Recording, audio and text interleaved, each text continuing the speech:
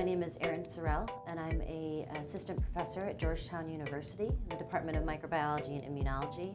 And today I will be demonstrating proper hand washing techniques. Most important thing when you begin your hand washing is to first wet your hands and then put soap on and get a good lather. It is important to lather and keep that lather washing your hands for 20 seconds. It is not important to have your hands under the water running for those 20 seconds.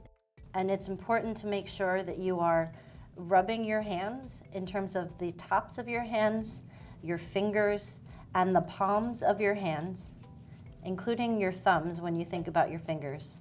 It is then important to rinse your hands off, starting from the wrist down to the fingers.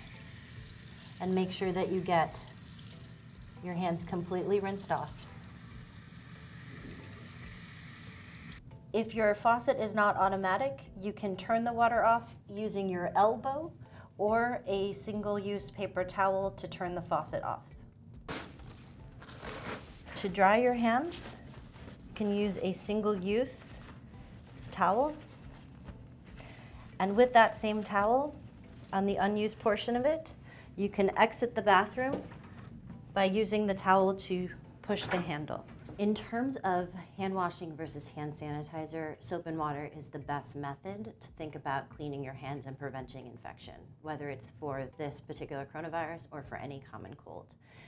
If soap and water isn't available, hand sanitizer can be effective as long as it's roughly 60% alcohol-based.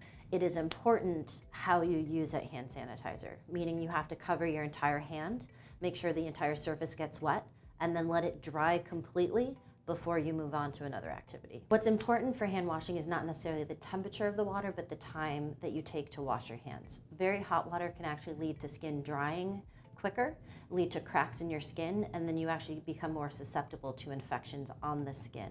So it's important and recommended to use lukewarm or cold water versus scalding hot water. So people should wash their hands before eating, after touching surfaces, particularly if they're in meetings and touching public spaces.